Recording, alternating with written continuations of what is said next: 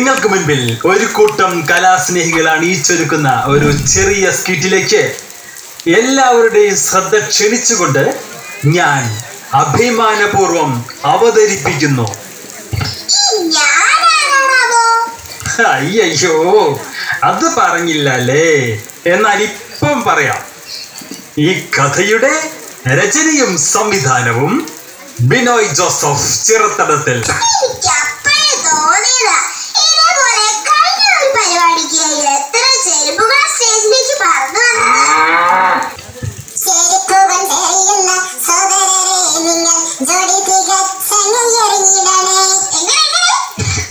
മുട്ട കൊണ്ടെറിയുന്ന സോദരരെ നിങ്ങൾ ചീമുട്ട കൊണ്ടങ്ങി എറിഞ്ഞിടല്ലേ.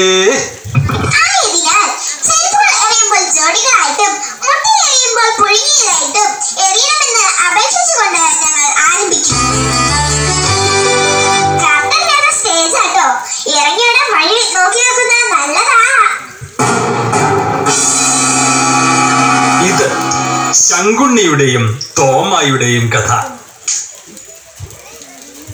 ശങ്കുണ്ണിയും തോമായും നല്ല സ്ഥിരോത്സാഹികളാണ്. ഉറക്കമിളച്ച് അധ്വാനിക്കുന്ന അവർക്ക് പലപ്പോഴും ഒരുപാട് പാരിതോഷികങ്ങൾ കിട്ടിയിട്ടുണ്ട് കേട്ടോ. ആ പാരിതോഷികങ്ങൾ അവരുടെ ശരീരത്തിന്റെ പാടുകൾ കണ്ടാൽ മനസ്സിലാവും. അവരെ സംരക്ഷിക്കുന്നത് VIP-കളാ. ആരാ? പോലീസുകാരെ. പിന്നുണ്ടല്ലോ കഞ്ചാവ് വിൽപ്പന അവരുടെ വലിയ ഹോബിയാണ്. കൂടാതെ അവധി ദിവസങ്ങൾ മുൻകൂട്ടി കണ്ട് ആളുകൾക്ക് മികച്ച ബ്രാൻഡ് കൊണ്ടുപോയി കൊടുക്കുക അവർക്കൊറ്റ ഉദ്ദേശം മാത്രമേ ഉള്ളൂ. മദ്യത്തിന്റെയും മയക്കുമരുന്നിന്റെയും ടേസ്റ്റ് ആർക്കെങ്കിലും അറിയണമെന്ന് തോന്നിയാൽ അവരെ ഹെൽപ്പ് ചെയ്യുക. എന്തായാലും ഒരുപാട് നാളുകൾക്ക് ശേഷം അവരൊരു സിനിമ കാണാൻ പോയി. കടുവ. സെക്കൻഡ് ഷോയും കഴിഞ്ഞ് വയറു നിറയെ ബീഫും പൊറോട്ടയും കഴിച്ച് കല്ലെടുക്കോടൊന്നും പൊന്നങ്കോട്ടിക്ക് ബസ് കയറി. കള്ളലക്ഷണം കണ്ടിട്ട് പള്ളിയിലേക്കാണ് തോന്നുന്നത്. ഇപ്പൊ നിങ്ങൾ വിചാരിക്കുന്നുണ്ടാവും ഈ പട്ടപ്പാതിരായ്ക്ക് അവർക്കെന്താ പള്ളി കാര്യമെന്ന് അല്ലേ? അതൊന്ന് നമുക്ക് നേരിട്ട് കണ്ടു കളയാം. എന്താ, റെഡിയല്ലേ?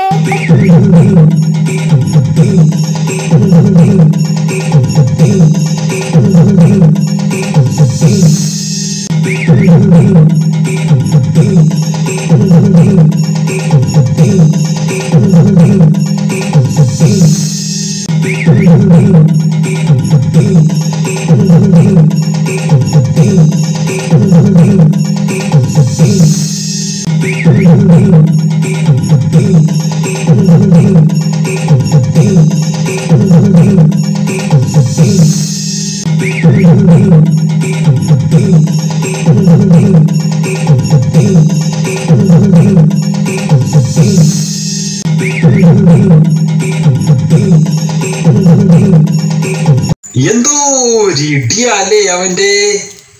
ഞാൻ ആലോചിക്കുകയായിരുന്നു അതേപോലെ നമുക്കും ശക്തി ഉണ്ടായിരുന്നെങ്കിലെന്ന്. അല്ല, നീ എന്താപ്പോ ആലോചിക്കണടാ? ശിവ, ഞാൻ ആലോചിച്ചത് ആ പൊറോട്ടയ്ക്ക് തന്ന ബീഫിനെ കുറിച്ചായിരുന്നു. എന്താ ഒരു എരിവ്! ഇപ്പോഴും നാവ് അങ്ങനെ കിടന്നിരിക്കുക. അങ്ങനെ ഒത്തിരി നാളത്തെ ആഗ്രഹം നാം ഇന്ന് പൂർത്തിയാക്കാൻ പോവുകയാണ്. പാലക്കാടിലെ തന്നെ ഏറ്റവും പ്രശസ്തമായ പൊന്നങ്കോട് പള്ളിയുടെ നേർച്ചപ്പെട്ടി കുത്തി തുറക്കാൻ പോവുക. ശിവ, നാളെ രാവിലെ പള്ളിയിലെ നമ്പൂതിരിമാർ വന്ന് നേർച്ചപ്പെട്ടി തുറക്കുമ്പോ ഒരു തുട്ട് പൈസ പോലും കാണരുത്. അപ്പൊ അവരുടെ ചമ്മിയ പോകും.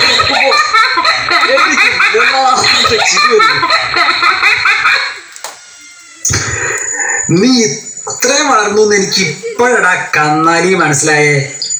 എടോ ശങ്കു, പള്ളിയിൽ അച്ഛന്മാരും അമ്പലങ്ങളിൽ പൂജാരിമാരുമാണെന്ന് ഇത്രയും വളർന്നിട്ട് നിനക്ക് മനസ്സിലായില്ല? എന്തായാലും ബാക്കി ഡീറ്റെയിൽസ് കൂടി ഒന്ന് പറ, കേക്കട്ടെ.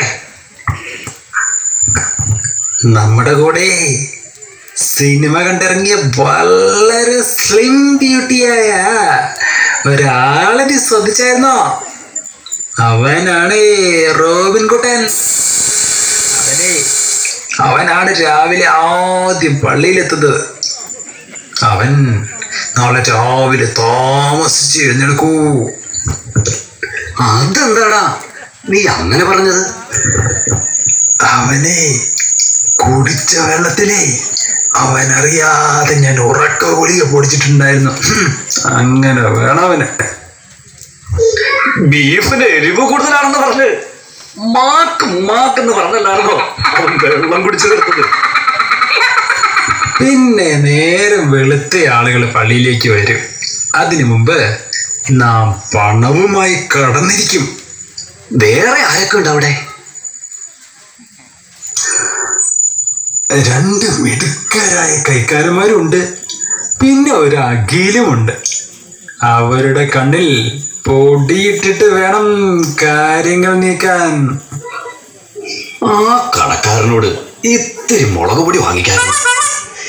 ഇനി ഈ സമയത്ത് മുളക് പൊടിക്ക് നമ്മൾ എവിടെ പോകും? ഓ ഓ ഞാനൊരു സാഹിത്യം പറഞ്ഞതല്ലേ ശങ്കു. ഇവരൊന്നും അറിയാതെ കാര്യങ്ങൾ നടത്തി 5 മണിക്ക് മുമ്പേ നമ്മൾ കേരളം കടന്നിരിക്കും. മനസ്സിലായോ? ആ നമ്മൾ സ്ഥലത്തെത്തിയല്ലോ. ഇനി ഒച്ച ഉണ്ടാക്കരുത്.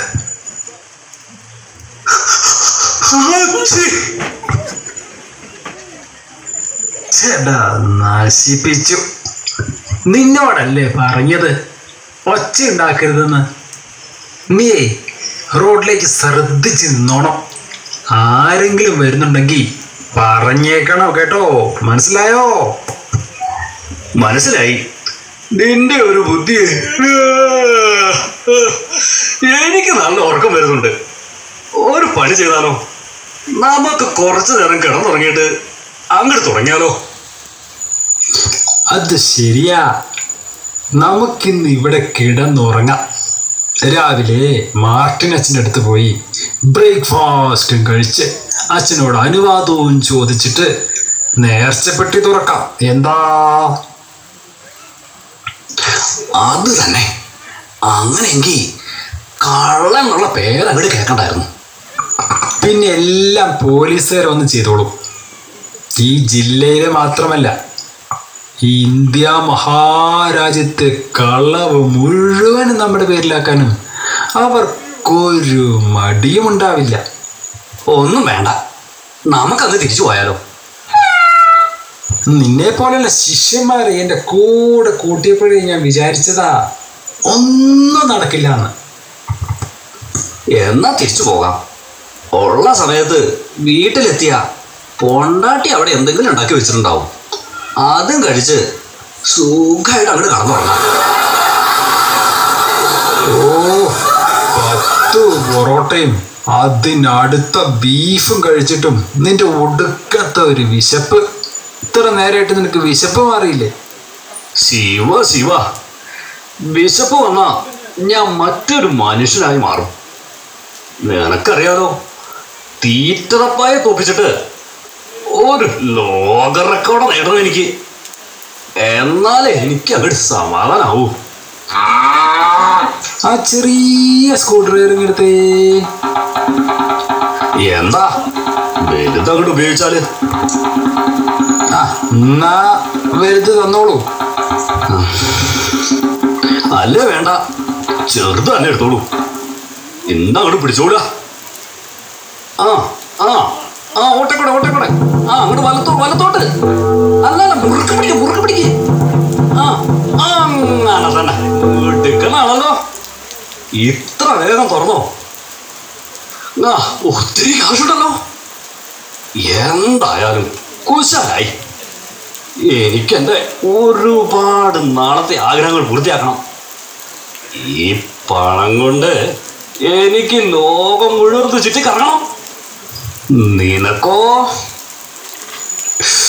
എനിക്കങ്ങനെ വലിയ ആഗ്രഹങ്ങളൊന്നുമില്ല. ഈ ലോകത്തിൽ എന്താ ഇത്രമാത്രം കാണുള്ളത്? നമുക്കങ്ങ് ബഹിരാകാശത്തേക്ക് പോകാം. എന്നിട്ട് അവിടെ നിന്ന് ഇങ്ങോട്ടൊന്ന് നോക്കണോ. ഈ ലോകത്തിലെ കെട്ടിടങ്ങളും വാഹനങ്ങളും മനുഷ്യനുമൊക്കെ ഉറുമ്പിനെ പോലെ സഞ്ചരിക്കുന്ന കാണാൻ എന്ത് രസമായിരിക്കും അല്ലേ?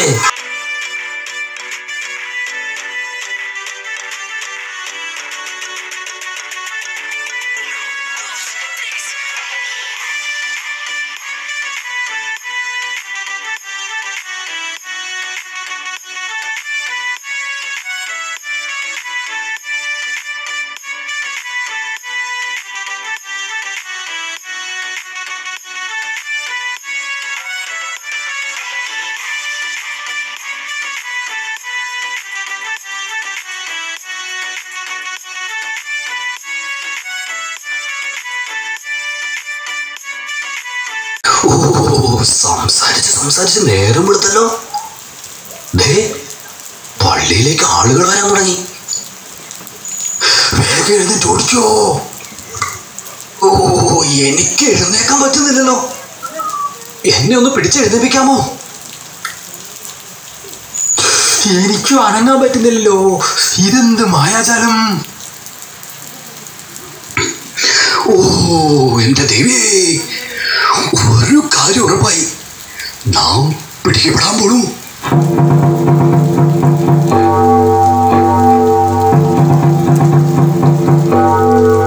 നിങ്ങൾ ആരാ? നിങ്ങൾ എന്താ ഇവിടെ ചെയ്യുന്നത്? ഞങ്ങൾ ഈ പള്ളിമുറ്റം അടിച്ചു മാറ്റാൻ വന്ന ആൾക്കാരാണേ. അടിച്ചു മാറ്റാനോ? നിങ്ങൾ എവിടെയെങ്കിലും തീരെ കണ്ടുപരിചയമില്ലല്ലോ. ഞങ്ങളെ അഖിലേട്ടൻ നിയമിച്ചതാ. രാവിലെ വന്ന് ചാർജ് എടുത്തതേ ഉള്ളൂ. ഇവിടെ പൂജ ചെയ്തിട്ട് അങ്ങോട്ട് കയറാമെന്ന് വിചാരിച്ചു. അല്ലാതെ ഞങ്ങൾ നേർച്ചപ്പെട്ട് തുറക്കാൻ വന്നവരൊന്നും അല്ലാട്ടോ. ദേടി റോസമ്മേ, ഇവര് നേർച്ചപ്പെട്ട് തുറന്ന പൈസ എടുക്കാൻ വന്നവരാ. എന്നാ ബാക്കിയ കാര്യങ്ങളെ അന്തോണിയോസുമണിയാണോ നോക്കിക്കോളൂ. ഒരുപാട് ആഗ്രഹങ്ങൾ പൂർത്തിയാക്കാൻ വേണ്ടി പുണ്യാളിനോട് കരഞ്ഞു പ്രാർത്ഥിക്കുന്ന ഒത്തിരി പേരുടെ കണ്ണീരിന്റെ പൈസയാ, ഓർത്തോളൂ. അത് സത്യമാണെന്നാ തോന്നുന്നത്. ഞങ്ങൾക്ക് ഇവിടുന്ന് എഴുന്നേക്കാനേ പറ്റുന്നില്ല. ഇനി മേല ഈ പണിക്ക് നിൽക്കില്ല എന്ന് കരഞ്ഞു പ്രാർത്ഥിച്ചോളൂ. എന്നാൽ ചിലപ്പോ നിങ്ങൾ രക്ഷപ്പെട്ടേക്കാം. ലേലു അല്ലു. അയ്യോ ചേച്ചിമാരെ, ഞങ്ങളെ പോലീസിനെ കൊണ്ടൊന്നും പിടിപ്പിച്ചേക്കല്ലേ. ഞങ്ങൾക്കൊന്ന് എഴുന്നേക്കാൻ പറ്റിയ ഞങ്ങളങ്ങ് പോയേക്കാവേ. അങ്ങനെങ്ങ് പോയാലോ? നിങ്ങളുടെ ഈ നാട്ടുകാർ മുഴുവൻ കാണട്ടെ. വാ കൂട്ടരെ, നമുക്ക് പള്ളിയിലേക്ക് പോകാം. ശരിയാ, അല്ലെങ്കിൽ നമുക്ക് ഇരിക്കാൻ സീറ്റ് കിട്ടുകയല്ല.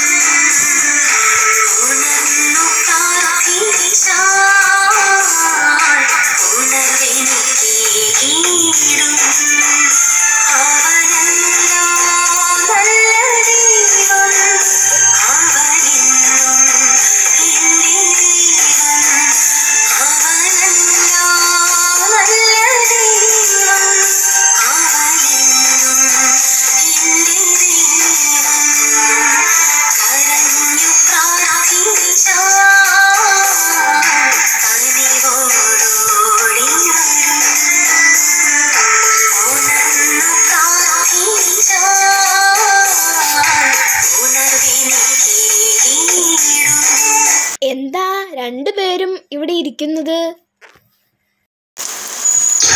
അയ്യോ എന്റെ സിസ്റ്ററെ, തെറ്റ് പറ്റിപ്പോയി. ഞങ്ങൾക്ക് എണീക്കാനേ പറ്റണില്ല. നിങ്ങൾക്ക് രണ്ടു പേർക്കും നല്ല ആരോഗ്യമുണ്ടല്ലോ. നന്നായി അധ്വാനിച്ച് ജീവിച്ചുകൂടെ? നിങ്ങൾ എന്താ വിചാരിച്ചത്? മനുഷ്യനേക്കാൾ ശക്തനായ പുണ്യാളനെ കളിയാക്കാമെന്നോ? പാതിര മുതൽ തുടങ്ങിയ അംഗം നേരം വെളുത്തിട്ടും തീർത്ത് ഓടിപ്പോകാൻ പറ്റാത്തതിന് കാരണം മനസ്സിലായല്ലോ അല്ലേ? ഇനി ഞാൻ ആരാണെന്ന് തോമാക്ക് മനസ്സിലായോ? എവിടെയോ കണ്ടു മറന്നതുപോലെ. അല്ല, എനിക്ക് അങ്ങോട്ട് ഓർമ്മ വരുന്നില്ല. ജനിച്ചു വീണ നിമിഷം മുതൽ മാമോദീസായിൽ തുടങ്ങി വേദപാഠ ക്ലാസ്സുകളിലൂടെ ദൈവത്തെക്കുറിച്ചും സഭയെക്കുറിച്ചും നിന്നെ പഠിപ്പിച്ച വൈദികരെയും സിസ്റ്റേഴ്സിനെയും വേദപാഠ അധ്യാപകരെയും നിന്റെ സഭയെയും അവഹേളിക്കാൻ നീ മുതിർന്നപ്പോൾ അവിടെ എന്നും ക്രിസ്തു കുരിശിൽ മരിച്ചുകൊണ്ടേയിരിക്കുന്നു. ക്രിസ്തുവിൻ്റെ പാത പിന്തുടർന്ന് അവിടത്തേക്ക് സ്തുതികീർത്തനങ്ങൾ അർപ്പിക്കുന്ന അനേകം വൃന്ദം മാലാഖമാരോടും ശ്രാപ്പന്മാരോടും വിശുദ്ധരോടും ചേർന്ന് അവിടത്തേക്ക് സ്തുതികീർത്തനങ്ങൾ അർപ്പിക്കുന്ന അവിടുത്തെ പ്രിയപ്പെട്ട പുണ്യവതി കൊച്ചുത്രേസ്യ പുണ്യവതിയാണ് ഞാൻ.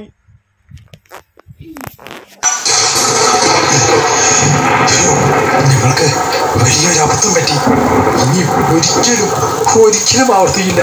ഞങ്ങളോട് ക്ഷമിക്കണേ. ഞങ്ങൾക്ക് കുടുംബമുണ്ട്. അവരെ ഓർത്തെങ്കിലും ഞങ്ങളെ വെറുതെ വിടണേ. നിങ്ങളെ അങ്ങനെ വെറുതെ വിടാൻ പറ്റില്ലല്ലോ. നിങ്ങളെ ഞാൻ സ്വതന്ത്രരാക്കാം. പക്ഷേ കുറച്ച് കാര്യങ്ങൾ ചെയ്യാമെന്ന് എനിക്ക് വാക്കു തരണം. വാക്ക് തന്നിരിക്കുന്നു. ഞങ്ങളെ സ്വതന്ത്രരാക്കൂ. നിങ്ങൾ പള്ളിമേടയിൽ ചെല്ലണം. അവിടെ ദൈവത്തിൻ്റെ നിയമങ്ങളും കൽപ്പനകളും പാലിച്ച് ജീവിക്കുന്ന ഒരു പുരോഹിതനുണ്ട്, ഫാദർ മാർട്ടിൻ കളമ്പാടൻ.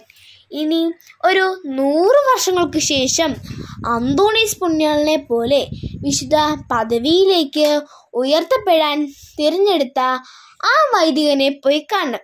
എന്നിട്ട് ചെയ്ത തെറ്റുകൾ എല്ലാം ഏറ്റു പറയണം. സമ്മതിച്ചോ? ഞങ്ങൾ ചെയ്ത തെറ്റുകൾ ഞങ്ങൾക്ക് മനസ്സിലായി. എന്നാൽ ധൈര്യമായി എഴുന്നേറ്റോളൂ. ഓരോരുത്തരും ചെയ്യുന്ന തെറ്റുകൾ അവരവർക്ക് തന്നെ ഭീഷണിയാകാതിരിക്കാൻ ഇനിയുള്ള കാലം നന്മ ചെയ്ത് വിശുദ്ധരായി ജീവിക്കുവാൻ ശ്രമിക്കുക. അപ്പോൾ നിങ്ങൾ ഓരോരുത്തരും വിശുദ്ധ പദവിയിലേക്ക് ഉയർത്തപ്പെടും.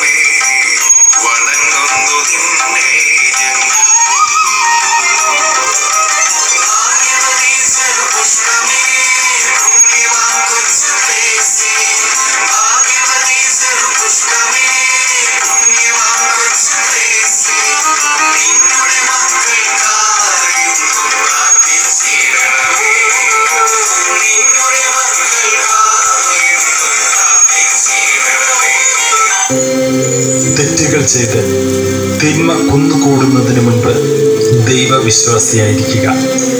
കാരണം വരൾച്ചയും വെള്ളപ്പൊക്കവും കൊറോണയും യുദ്ധങ്ങളും വരാനിരിക്കുന്ന ലോകാവസാനത്തിൻ്റെ മുന്നൊരുക്കങ്ങളായി കണ്ട് ലോക നന്മയ്ക്കായി പോരാടാം. ഒത്തിരി സ്നേഹത്തോടെ ലിറ്റിൽ ഫ്ലവർ യൂണിറ്റിലെ കൊച്ചു പുഷ്പങ്ങൾ.